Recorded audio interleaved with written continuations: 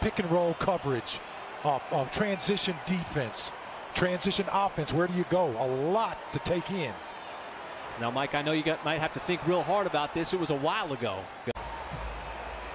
Pokusevski tried to close the gap there. Little help defense. Knocked it away initially from Perry. Perry staying with it. And another and one opportunity thanks to a series of ball fakes. Pokusevski tried to close the gap there. Little help defense. Knocked it away initially from Perry. Perry staying with it. And another and one opportunity thanks to a series of ball fakes. Pokusevski tried to close the gap there. Little help defense. Knocked it away initially from Perry. Perry staying with it. And another and one opportunity thanks to a series of ball fakes. In space, didn't really let go of the basketball too far, even though he got it blocked in games late, but you've been finishing strong. Just find ways to get consecutive stops on him. Green, second effort, no. Perry, again, an offensive rebound, and that's going to be a jump ball, I believe, as Pokusevski using those long arms just to stay vertical. Ability here, Mike, over the last few games. And utilizing his size he had another to play defense. Absolutely, had another 3-block game the other night against the Suns.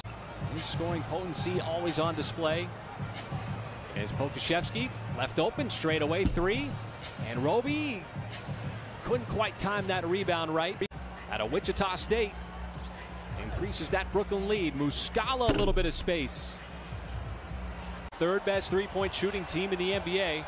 Over 39%. Quick trigger there by Pokusevski. Misses it wide, left no good. See if that shot there from Dort that the Thunder made on the previous possession kind of calms things down. And he goes into the body of the rookie Perry. And Lou Dort, a little ball fake there. International league where the best in the world want to play.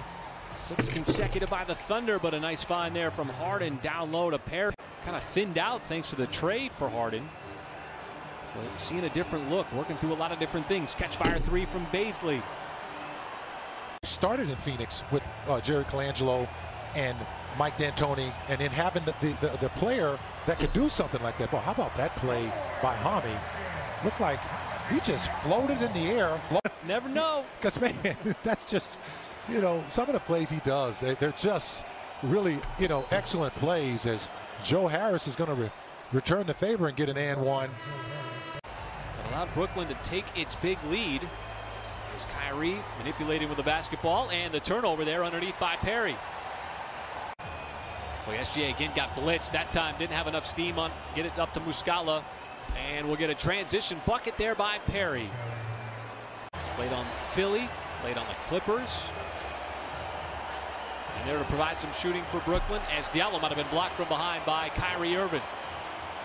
Irving finds trail wing three, and that time Shamet finds the bottom of the net.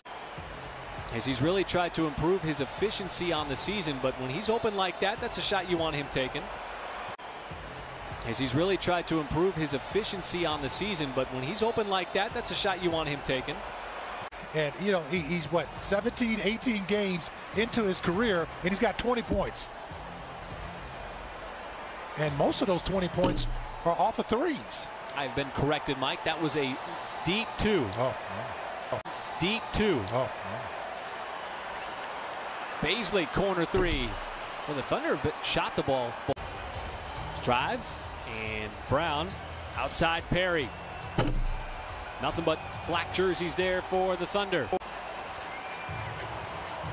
As Justin Jackson, well, he's come in, Mike, when he's had a chance, stays with that play. Had a nice run there at the rim, bisecting the lane, Mike, putting it on the deck. Yeah, he went coast to coast too with it. And he's one of those guys, he's got handle, man. I mean, he can do that. It's just great experience for him.